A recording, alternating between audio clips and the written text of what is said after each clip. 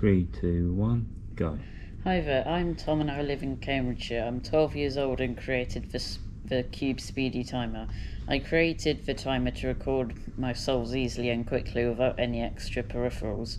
The timer uses a Pimoroni GFXhat along with a Raspberry Pi 4B which has capacitive touch sensors, perfect for timing solves.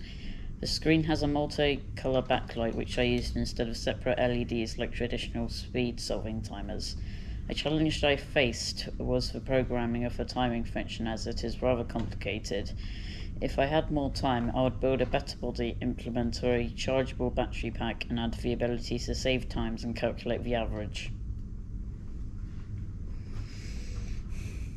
When you first power on the timer, a randomly generated list of moves will be shown to scramble the cube with. Once you have scrambled the cube, you put it down and place your hands on the pads. The display will turn red, and once it has turned green, you can lift your hands off of the pads and the timer will start counting up in seconds. Once you have solved the cube, you drop it and place your hands back on the pads.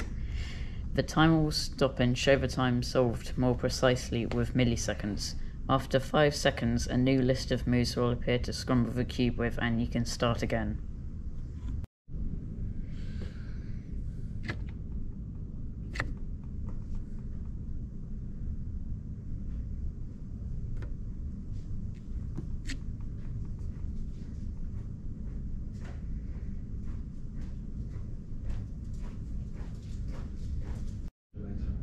They do advise that you can change the ask, the value and the project scope of the second page anyway.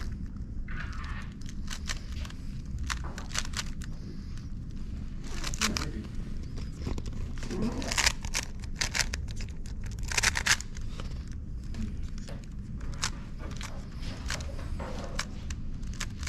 Yeah, I think that could be okay.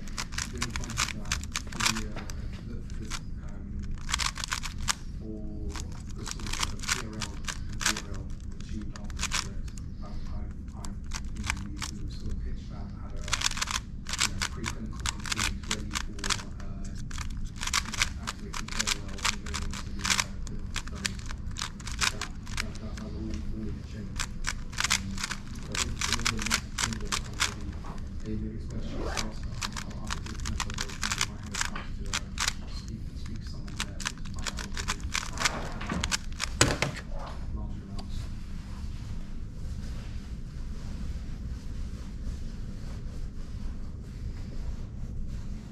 Okay.